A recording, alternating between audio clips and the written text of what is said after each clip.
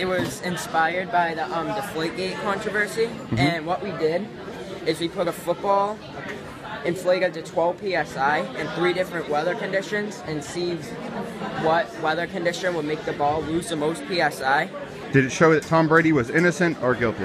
It showed that he was innocent. Project's on some lemon batteries, well, even though they're limes. Yeah. But we have electrical current going through every single one of these limes, creating some voltage to light up these LEDs in this house right here. You want to connect it? You can see right in here, there's some LEDs, and it's an artificial house.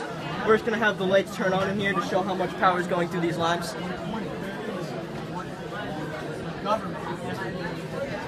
We have, what are these called? Allen beater plants, right?